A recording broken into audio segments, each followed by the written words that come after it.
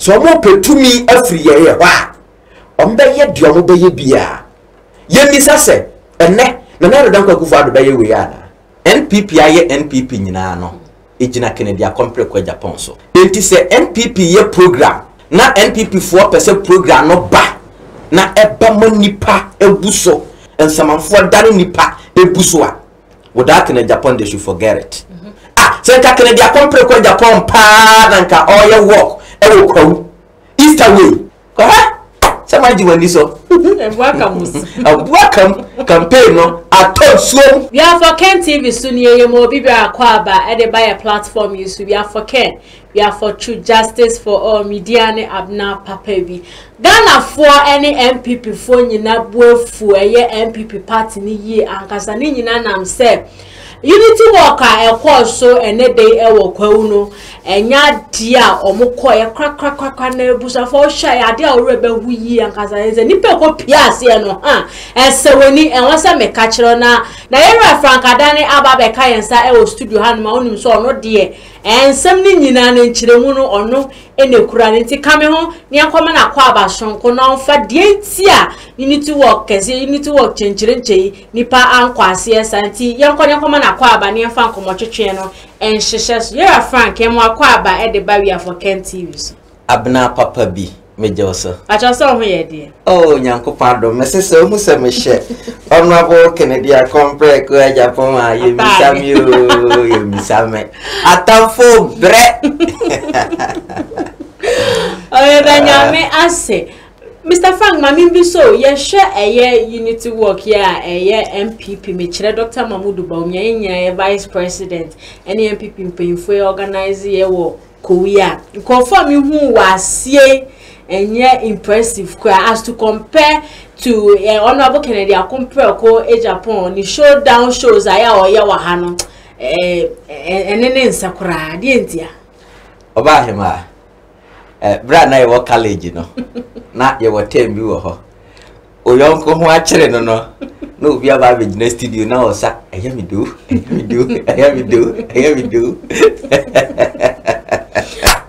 lede atamfu ba kolu batre wo Kennedy akompre ko Agyapong na odini ba bi diagro Kennedy Agyapong ye crowd puller ba me fanchi akese ema we are for Ken worldwide we are for Ken TV ahwefo ne atifo Ken's JZ TV Mr. B Michiao Team USA for Agyapong North America chapter Michiamo na Michia Ghana for no bibia omodo Kennedy akompre ko Agyapong na obahema mamen set this record straight especially Ghana for monye gidi wo we are for Ken worldwide we are for Ken TV mu na mode contract emaye na yede ma ye contractors bo mo ye adwuma no se wuti me na wo pese wo de contract ema we are for Ken TV a the best person I say wo consult no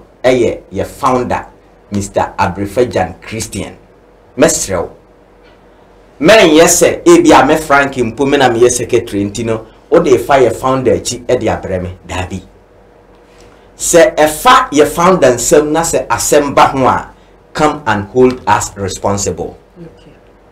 But am fire founder nsem na o de kofa baabi obi anipa no wahunu se okasa Maria for Ken TV okasa we for Ken TV and as a mempo as secretary na asemba don't come and hold anybody responsible. Okay. Entina de no. Na oba hema. Papa. Kwahu unity work attention. Cafe na attention. Kwahu pa bebrebe sei. Me see. Me video na me see hey. Oda me pe bi kura na se comedy atus na me see hey. Amafo anko. Na Kwahu ko de whole Ghana bi e kokko ye di Easter. MPP for Sebabunu. You see, they wanted to test the boss of Ghanaians. Now, Omokoye, Obua Komusim, but be chop wabio, but be chop wabi, and Omoshe that year, you know. And we share the overview now. Omoshe that one who baby can crave no Moshe the plan on West 10 day, no. I ask some doors on Moboa. Obia, Fimo. fa compare Kennedy compare kwa Japan ni showdown walk ye call no Accra ha mami pa ni bebe ye nyina ko hia kan city animu ho edom na sa nya sa dom no kwa nyina na ba yo because baby e ko start ye na e kwa no wa nti ye nanti ya ye meduro na bebre na brebre nti bebre na ama eno mpo me se kromu ha NMPP fu ye mu di omo pram na omo kra no omo nya delegate omo kra no omo nya delegate ene mo hunu omo pram omo nya delegate so munya ye call Kumase Awurade Christ of Nazareth. The producer who now the pictures ni bi atoto so na omo hu Kennedy Agyapong crowd no. Na ye ba Cape Coast Takoradi ene de keka ho. One kasa you attest to the fact. For compare ko kura na occasion. Easter. Ye nyina ye nim so bi aginani and ko so ye place ya the whole Ghana. The whole world ubi abaho Easter bread. Eti MPP fo nyina abaho, Ghana fo nyina abaho, floating voters baho. Ndinka we den kesi wo mo atwafufu ama na atonkwa mu.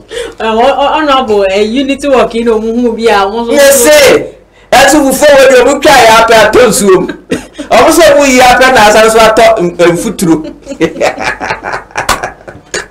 MPP for Mesemo, yadi abube hunie. Muya kamanye. Muya kamanye. Kennedy Agyapong na modini diagron. Kennedy Agyapong is a crowd puller. And I mentioned what there.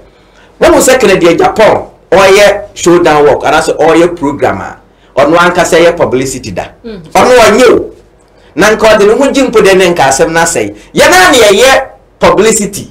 Yana ye crowd puller and fancy mumu ye nyobia, ye minister, ye MP, ye government appointee. I'm saying Kennedy Agyapong de mo nkura no mudi Kennedy Agyapong achi ye so so nkura ye program na ba resource mo ye perifo mo ye program obi ama na utimi hu perifo say in fact omo ra ho wo mutirim ko o ma iti ko men people for pass na motie ana mo show ye red card sara kurumura eyamido be sengege Omo de Kennedy Agyapong kwa Japan ba be agro. Ena winim, omo she da pe dom no. Ena omo she da de Kennedy Agyapong to fly no so. Na winim say no mpo na ase omo asem no. Because said the amount for sie dwan he obi wo ha. Me ma me ba ko ofri Germany. Oba Ghana ha. It is here no ye audio no de bibi ntimi mmo. Oye audio no de bre no say Frank. Minim say otie me. Na say na what no hu ye no. Ni kokwa pai. Ena me de programs amaye no e de Sunday no say manakoma entutu na omo share da mo de pedom because omo feel say Kennedy Agyapong kwa Japan de oye crowd puller oye grassroots say ka Kennedy Agyapong kwa Japan pa na nka oye work e wo Kwahu Easter way nkan samanfo ne ayifo mbe ba no nkan samanfo samanfo hala nka Kwahu e be pai say ta ko Samaji wani so. Welcome campaign no aton so. Amo ground. Oh, in fact na amo cry mareho. Amo cry mareho. Is it that Ghanaians any MPP for no mbuefu Dr. Mamudu Bawumia ni MPP mpanyinfo ni nti no mo ye omuze nyina. Oba hema de di kan wa hunu. NPP aye NPP nyina no. Ejina Kennedy Agyapong kwa Japan so. Enti se NPP ye program na NPP 4% program no ba na eba manipa ebuso man samanfo buso en samanfo dane nipa ebuso a without Kennedy Agyapong they should forget it. Yaudie omode Kennedy Agyapong kwa Japan afamu no eno na ama na chidifo nsoso no they say omo etwe omo ho because Kennedy Agyapong kwa Japan tina ye bedi NPP achi na emprempre MPP a yehuni die no kure nyankopon aninie enya akono enu nti a yetwe ye ho na yaka no kure na yapre ama Kennedy Agyapong kwa Japan ba be dikan ama yaje NPP party no asi ho si yeka NPP party dia no kure nyankopon animnie eye party papa eye party ya betumi age Ghana na mo empanfo a mo di animu mprempre no omo no mo say party no omo no mo nwen party no ho de ombenya omo anya wie enti no mo mfa ho eno na ye baako de tosu mienu Ghana fo ne MPP fo na omo wo abadaye no omo ka kire MPP fo say nye de ehia nie enye de ehia ni say Easter mo ba ye rally o tom na Ghana fo bre fakoto plant dim so eku Ghana fo se oba anyensan bosomen ko no ohaw amane na awoso ohawa ewom na dim so nti yene plant na emofra bewu na owuwie a wasesa ho se me kwa akogimani abra unyanto plant emam hospitals no unyan solve problems na Ghana fo ebre eti Ghana fo se enye de ehia nie MPP fuei enye rally akase o tom na nipa na ne bawu osu odi arewo Ghana fo a mo dwene nipa ho se mofra mo nye boneda mofra mo hu wiase da na dunsonti ombefri ati asefo asase so obi bia obehu asem obi bia watese asem we bia no ne nso no o abadaya ne nso no osu na o se ane sansu ko di machi na yenye rally na obehwe NPP ni bi minim me ayi on the ayi o se ane me otaya metan MPP party no Bawumia mitri so yes na msi sa ene sa ne dia mo so MPP fo dum so a mo dia ma innocent case enkorankora mo ye innocent mo hwie san koda moja agu abrana enne kwan se nyankopon na ato ne nsa from no se nyankopon so enyame a nyankopon misa mofre moja efri mo MPP fo mu nsam nyankopon misa mofre moja every MPP communicator bi a o defend the party no ati boni a oya o my Ghana me say urade mesrew e mofra wo ya din sonti o mo afri mu minim say omo moja eye clean MPP ni bia urade o be defend sade we say eye papa say person break the 8 urade say nipa no oni na busunya jisa mofra moja free nsam say MPP party no nipa wowom a wo defend na urade jisa mofra moja efri o nsam no hunu wasafo urade wahine nyam na memedie minim sa asafo urade wote ase na moja edibem moja ya boneda because of party politics inti dum so ati o mokra efri o nkwa nsam urade kasa na mo MPP fo no so mo hwe ya wo hunu omunim nyankopon abufushi wo ye woniema bi wo wa nti brother bi o teste me ka se mi o se Frank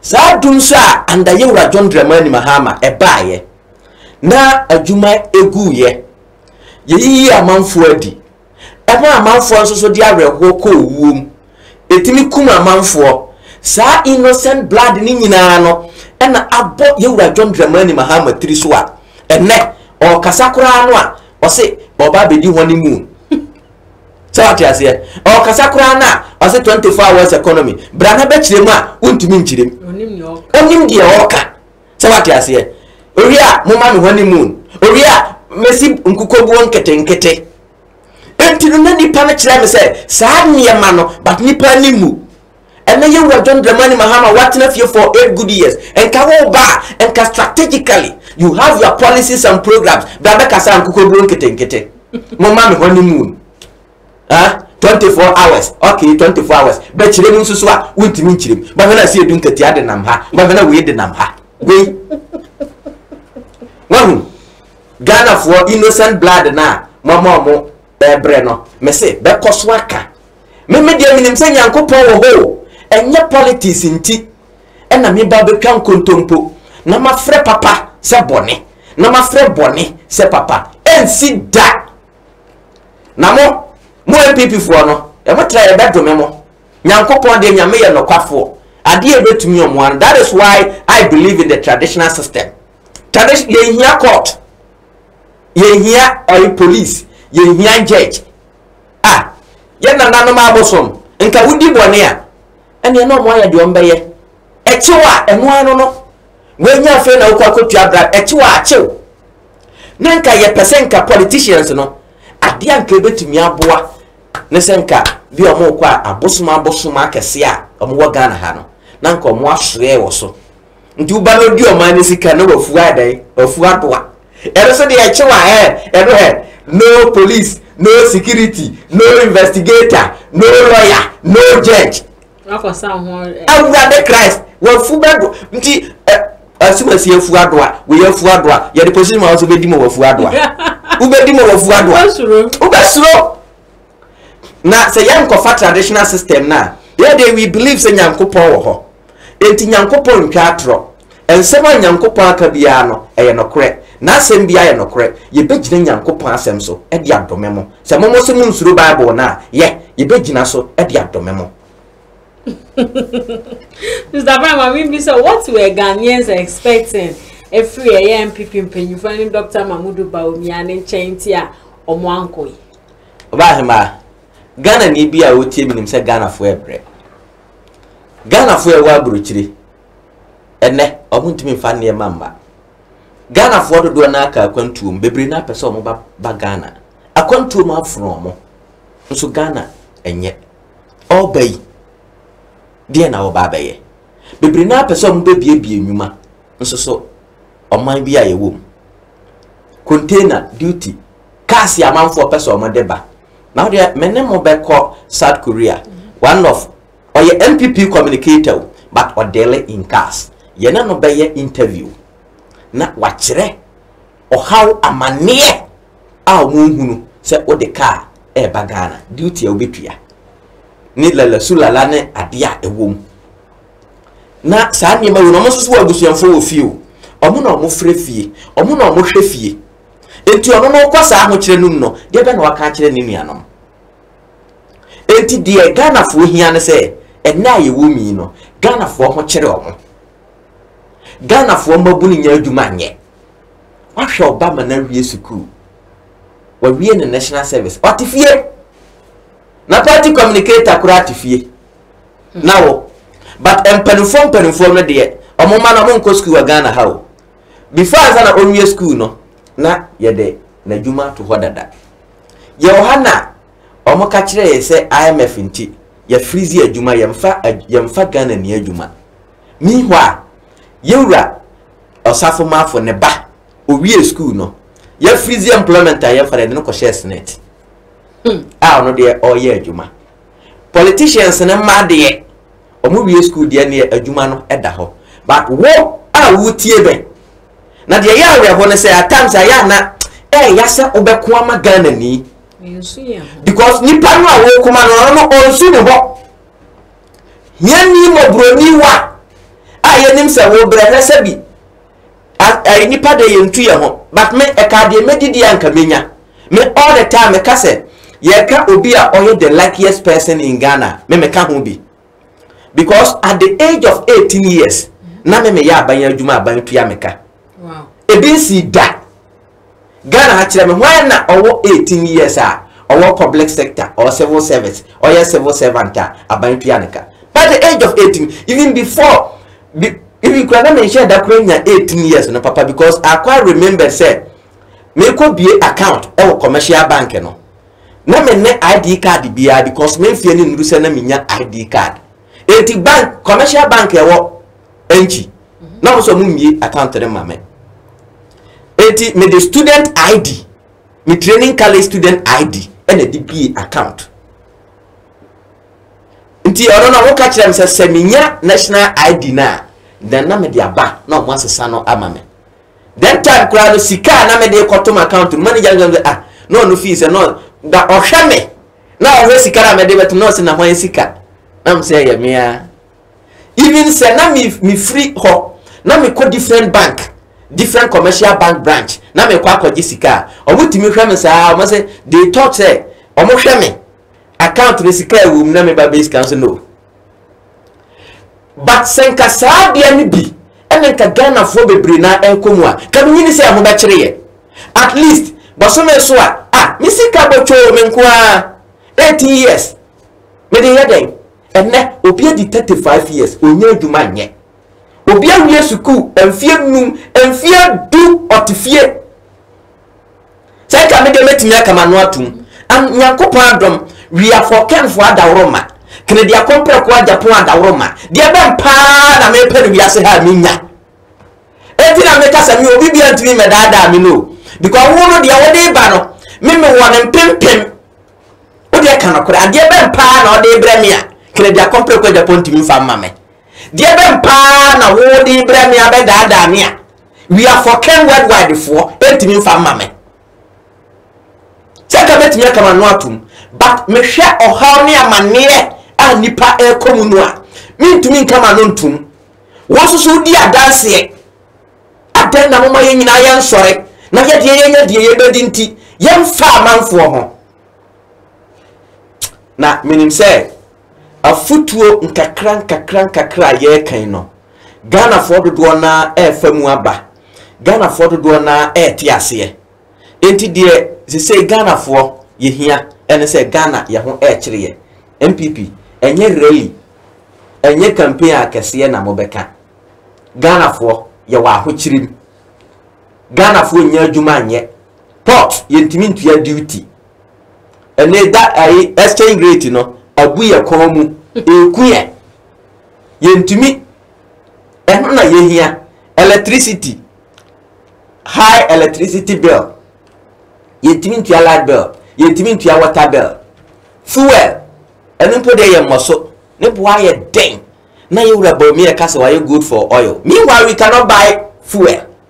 It is that good for oil now ye na se kire ne sen petrol boa ye den e wo Ghana ha se wo ye na nka petrol boa ye fu ye obi ye tu petrol ha na osi good for oil oba hema adan na gold no sa sika na wo nya no gold num no o fanye refinery en refine wo oil na wutu no ha no na yen use oil no because every day bia no yetimi to more than 200 bars yen oil no one of the best in the world na mutumi tam oil no in the raw state yen fa hwe enka ho na mukoton abuofo fofole edema abuofo wo oil no bio what's good for oil na okokoton abuofo wi a na wasanso asesa wo gold no and also in the raw state unrefined no wasanso asesa no so dia kwa koma abuofo no no wakacho so mo refine na abuofo no e de agye aboden eje aboden no wasanso asesa gold fofofo na dia kwa koma omo na wasanso agye oil na aboden wo so was good for oil. That is the simple meaning. Now me say hey one day make MPP communicators no and can no be share na can this good for oil. Me I have been in the gold business for years. When it comes to gold, so you Bawumia so the importance and the revenue in gold wa nka onye that good for oil no. Because gold sika woman kasa gold. What? You oil wa we just take this analytical explanation. Yan kasa Ghana you two oil. It never is okay. You miss out who said daily. Your oil consumption no at the same. Into the baby ye to no. You better me consume and I also I say to be a man on it. Good. And yet, sa sikanoa gold sikano. Ada na yan fanya refinery e Ghana ha. Nanka go oil wa yan kasa ye to no Ghana ha no.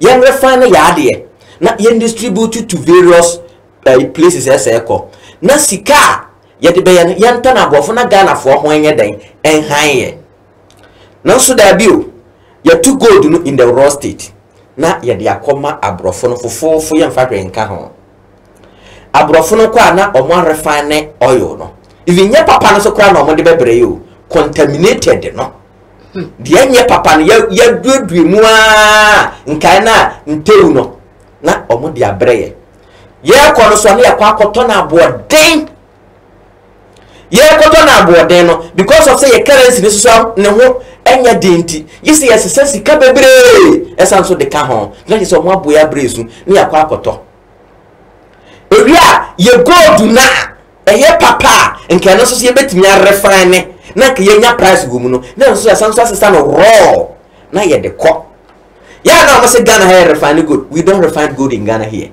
Refine we wo mu miyinu say why extract gold no from assassinum with the mercury and the beye and I say nugget here, that is the natural raw gold. So with the mercury ne kana e beye white na watoton eno na ye the rare one.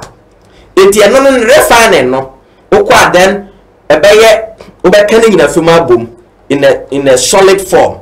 Enti biawa in a rounded in bars or whatsoever. So that is the refined.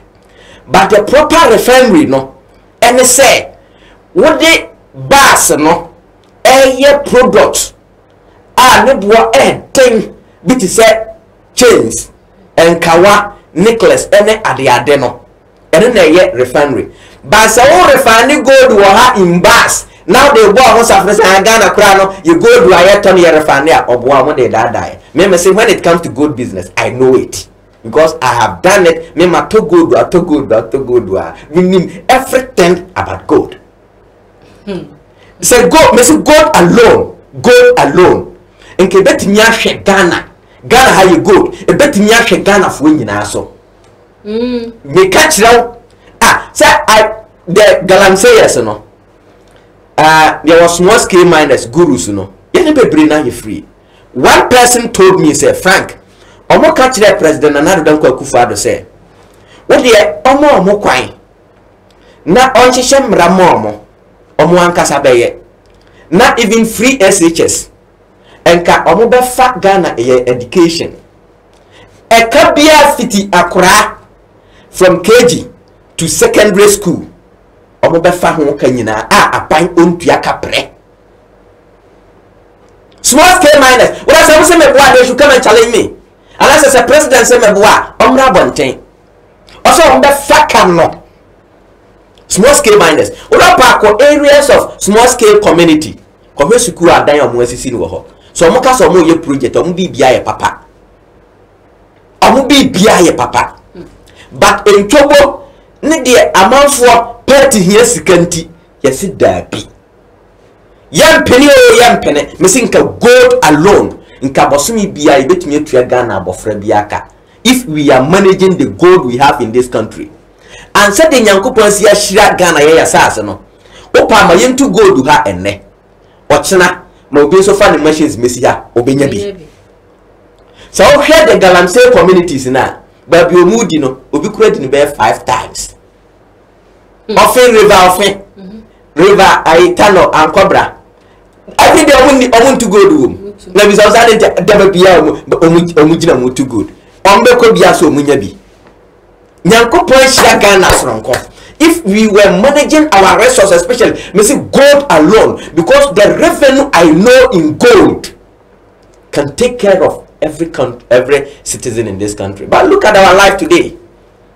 Party here sika intino ye de ahihye nkrofo bi nsam and a forest. And let me tell you every secret about Ghana your forest here wo ha.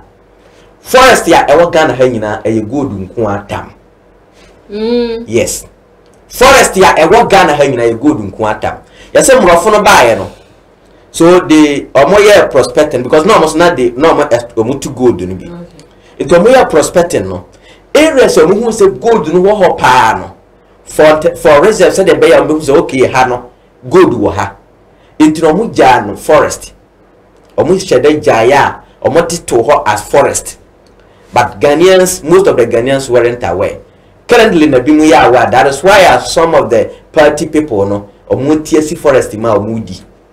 Some na boy forest when they could die. Yeah, because you reach my wound to me. What matter you some may show good na ade. That is it. Every forest in this country a good nkwa tab. That is the reservoir mrofono edijaye. And the politicians ni bi mu a omo ehunu no, omo sim. Enti omo techniques omo say oh, omo sim odi forest no, or self forest no. O si oh, obo prospecting. Ane obo prospecting. O timbo prospecting base 2 years. Obo kono no we deforest na se fa. Is omo ya aware. They are aware. Uko nkotim so dia so da amanase forest. Ko ye di ni nyina wie. Ye deforest ni nyina wie. soldiers egu ho na omo protect Ghana military e protect omo se omuni because omo ya ban mu mpanifo. That was the reason join this for a documentary wo ho. Ghana military, they are protecting them in the forest. And look at our life today. Yensu nyina na asay no. Yensu wansuwa nyina asay. Onwi o man no ho. Na me de minim se Nyankopon obehwe ne ma. Enu ntia ye bekoso aka nokre no. Na yempene emma saa ne ma we nyina enkoso magana fo ensofa. Me no mienu de bia eje hwe ye benya ba bi afa. Ye hiamoa ye benya obi afre no. Na obi de phone mobile phone po onyusu bi da. Ni the onyusu bi su bi a contact mpo oni bi wo so. Ebetu aba se bi aba 1 week 1 month na ye mfre ne da. Hwan na efre no? Ono ne kamafo ene hwan. Ne kamafo ene me ene wo. Mr. Frank onyini say politicians they be no ma begina ho. Nyo kase Ghana for short memory no aba be kana Ghana for person o mon kire o say mu ni short memory sisi ade o mu de o mu na asi ho enu ti na o man ko rally abena o ye papa bi ampa enu ara no se de ye say sabi kwase ani ti na agoro na gu e say Ghana for ani start teba na ye be koso abompa ye because nka first nka manfo be bu ni koru obeba bosia kura akọ okọhwe yi vice president when because ni para ne ho kire no emwo mfiri ba bi ama etu mo ha ne ho eso obi ani ate obi ani ate e na me kan wa ankasa hwe wasetelem na to aba ba bia wote ahokire na uwom ye campaigner woto aba ma yewura na nado danko akufuado ene yewura vice president Dr. Agyapong Bawumia fa compare enei nsakrayadom Sansakra mu dia ene wetimi ato aba ma ho because yesi onipa ya ade a osayeyi enti so mo aye ade papa e wo abrabo mu dia ene yiyo mo aye na to waba e ma mo na omunya nya hwema wo dia na obasan so adi akire akoto aba na ma mo dia ene oba hema eye wa asem but said ye wo kan ye minim sesei ye nya short memory bio ye ni da hot sa abo wo na yempene mo bi mfa yese kan enwa nanka yenso so ye bechirim akirechiri mama Ghana for atiase politicians no they don't think about you ohima they don't think about you back me say so am on position we dey say now your 2024 elections mo be hunu politicians no omo na obekwa afuom obeba be wo ofufuo ama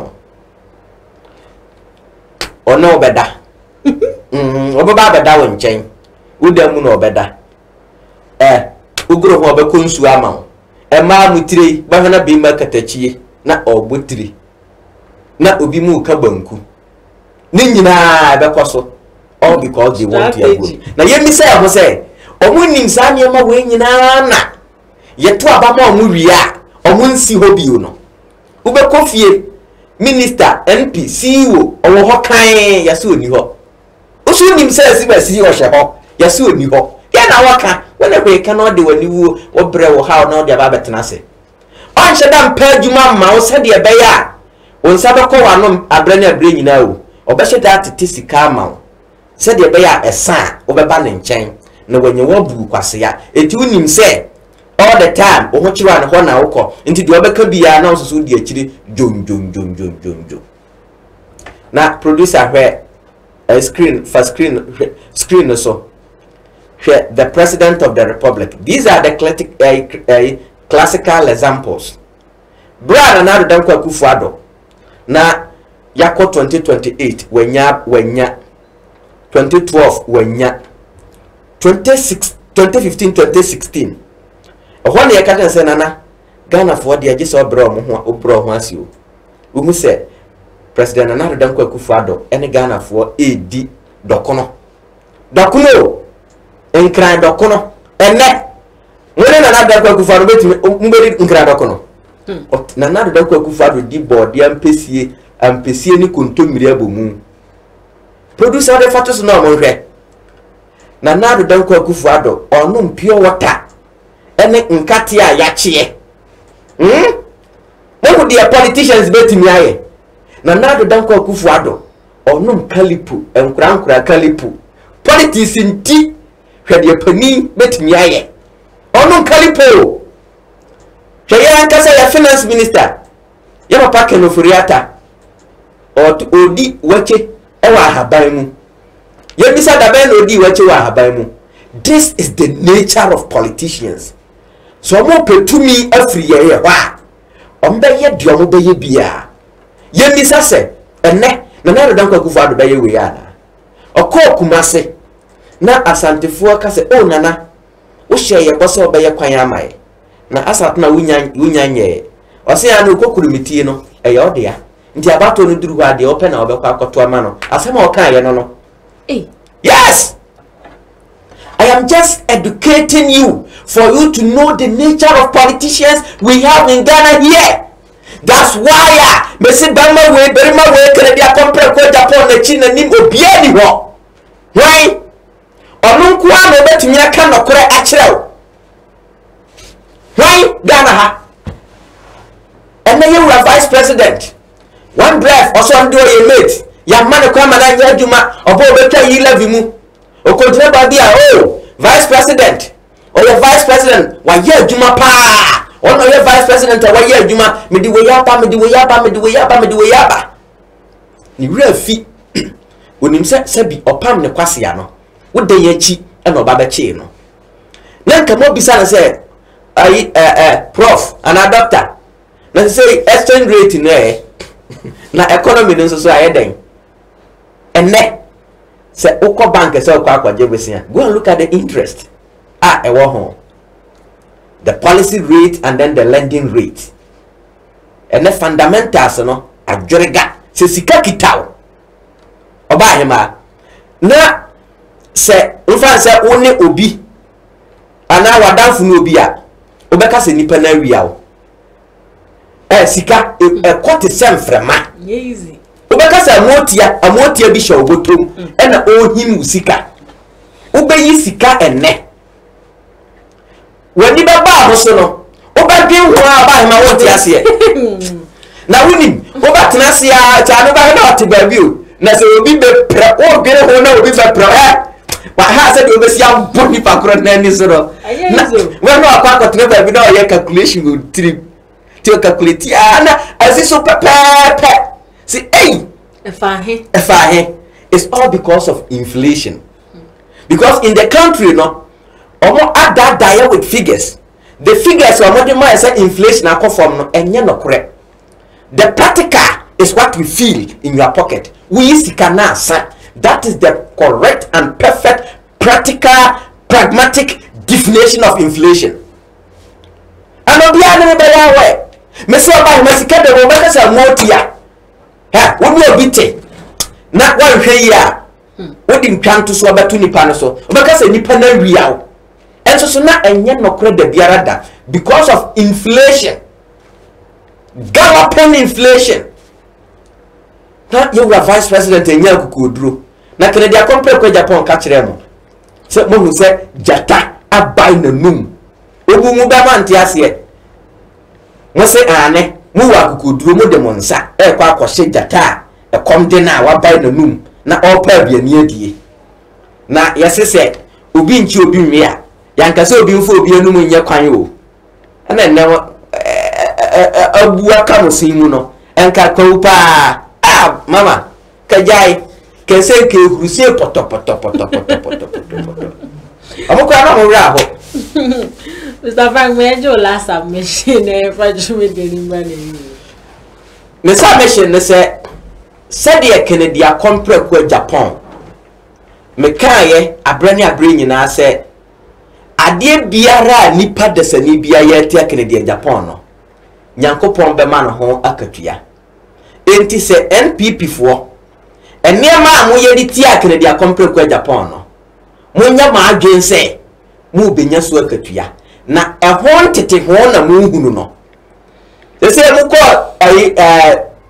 Kwahu rally omo ama the same thing na 2024 idie animguase no ba bebre enne ye hwa animguase a to NPP party a enya bibia o eye Nyankopon abufuhyew hwedum so ayeba hwemofra ewu the president of the republic timi nya kokoduro e ka se me penso bo so mo hunu dum so so dum so nya adepa na se na he wo dum so a dia na wo ka kire Ghana do you expect Ghanaians to come to your rally at Kwahu?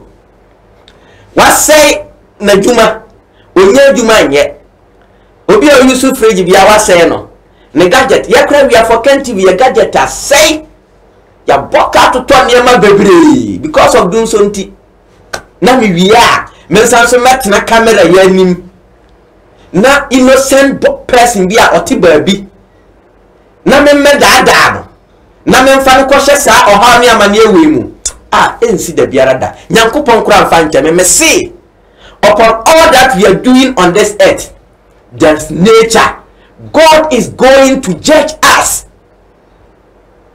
Na adie bia NPP fo aye bia e de tia kan dia compare ko Agyapong no enya de say NPP will succeed if they want to succeed there nyame na machira mo de so mo ye ba se de me kan aye no kan dia compare ko Agyapong akora ye de na kwa to school ya bo ne ho ka o ya bo ne ho ka pa NPP fo ye namo ye mpe bibia o school e ka ya bo no se ye ka kire mo ti munya no na mo de munya mo rally why ya da mo ase na Ghana fo nso so obi etie obi abehwe ne botom obi abehwe na brabom no de ato aba 2024 the Frank da wase fa nso se me da wase so for ni pa etnike Mr. Frank Adaneze MPP mechire Dr. Mahmoud Bawumia nyina ye vice president MPP penyin for unity work na omokoye wo Kwahu na say MPP for na ne Ghana for bo modern ehwe nyamie ni ma mafia omsei no eno emu chiremu na Mr. Frank Adane ede ababe boyen ebusia me kanfo Royal Gallery ede amount kente na ope ahenema na ope fo eni chim ewo eye kaso a ope kuma junction no ye free delivery into u free number na dash screen ase na ya de ombeje ofe so na ne ohobia omo ne waka lead international school sefo abofra ne bra school papa ukopie mu ewo ye pokwase amanfo ma one of the best schools a edie ehusie ewo honomo school chenchirenche bibia ewo mu bi fa oba ne eko lead international school no mama nentete papa no nya wa ba be panyinipa hwehwe machi kwan ewo epokwase amanfo se na mdi kan fa numbers no na free lead for na nkomo bi ohobia ni omo endi Rainbow Montessori International Schools Montessori schools ados no mo papa Ghana for any wiase fa na nyina Agyapong dia na eno ane Rainbow Montessori International School mo dey esanso ewo board no be Rainbow for echi kwan ewo yetakwa ensoayem from numbers no na from we are for Ken construction company say yaba amagana ni wiase afa na nyina nko embu emfaso na echire no waba beka o story de akire wo beka de ane ebe ya nse yebetie ne ahye onkuran bibia ni honum bia wa yebetimi ayete enye enkoye ma na nya ansa na waka se mihu ya nka nti fra number na e dash screen ase no na fra we are for Ken for say plastering say block works plaster board roads ene ne keka ho bia no we are for Ken construction company na yembeye emfa emma say electrical appliances home appliances na wo hwehwe wo pe enyama we nyina siesie wo kitchen siesie wo demu de enko emeye ma onyama fake bia number na dash screen ase no ofra we free delivery baby a wo pe bia no ye be ba be deliver e de ama nyama ni nyina free ama no ne na ye de abanti ni nyina e authentic enko emeye ma wo fake ade bia na ochina wo koto a ase watu sikegu na ababe say ade ato wo so na no so ababe ya adwendwen kese e da wo so ebusuafo ha na medi mu besianse na mekono mamenda ya me executive producers as Mr. Abufajan Mr. Frank Adane Ericansa me producer Mediani Abna Papa bi subscribe ya subscribe share na like mi notification bell no so se na de bibia betuma nso benye bi etie ni wenye bi ahwe. So once you say some if you Royal Gallery wo opekuma and into Jemame number no ni ndin kita wo 0537 3145 4546 0537 314546 na man na me de atudwa ama no from ma me no ne ndi kitawde so opese ye sese wo ba no mfanya na ye flo ana se ye sese wo ba no mfanya bibibia efa na nanom ne ehema asem ho ende me kanfo Royal Gallery e de ama se from no ne omundi kitawde ombe sese wo ba no so de ye bibi e wo school ana se mpo wo to e de amuna wo nua e wo amunane ana se wankasa wo to na wa ton bibibia la wo biala Drivi, baby bia wo sebeka so wo Ghana ha so wo amonane baby bia wo bia wo fra maamia wo ni bedin kitawde na wo so be siesie na wo ba no na wo aye papa. The foundation of every kid's education is important to every parent. That is why Leap International School is here to give your kids a solid foundation. The school that cares about its environment and seeks to transform it is one that cares about the education and well-being of its kids. The school has a playing ground, a bus to convey the kids in and out of school, as well as a well-furnished facilities and resources to groom the kids to future leaders. Not forgetting the well-learned teachers that are patient with the kids to ensure understanding is easy. They are located at Amanfrom off the Pokwasi Amasaman Road. For more information, call 0246 928 031 or 0246 098 067. Be part of a school that leads, learns, evolves, acts, and develops through sound education. Leap International School, the next leaders. School na batan biara de ne baroko hono ni yo. Oye Rainbow Montessori International School. Inye. Rainbow Montessori International School. What you from Kratchi? Because JHS. The Rainbow Montessori International School from ana. What been wrong? What's the what the Montessori curriculum in a syllabus? No what the children are the teachers wo hona. When you know why degree holders what the abutana badoyan what the trauma from anadio. Na Rainbow Montessori International School. Wakitaba funyoman what the trauma from anate. It's your mama from an not doing boy wrong. Wakita ultra modern science laboratory, computer laboratory, library and research center, art and sculpture laboratory, hygienic canteen, now for a clinic. Na moye yika 1 point there. Rainbow Montessori International School. Oye boarding house. Inyo into onfahu baby awo biara. Wawo from anu batuma ba school. Onfahu there watakwa. Takrade, Elibo, Cape Coast, Accra, Kumasi. One boarding house facilities now. Oye modern standard. Na wo washefu papa. It's your house master and house mistress. What you want to a boarding house no? It's your Nisro biara. Bambo another security no see sure. It if wo from anebra. The ebe Rainbow Montessori International School. E watakwa in Soyem opposite police station. It is said Obaba Rainbow Montessori International School. Tuwa junim nada. Osan wo bat shana de papa. E manazams na. Wo charo 111. It is quite word mission forms. E wa hantama Rubank. Watakwa in Soyem branch. Frayene 0277 100 823. Rainbow Montessori International School. In Moframa Wanda China one fapim. Oshasi waha. It's a Hana Batan Biara. Ordinary from a river.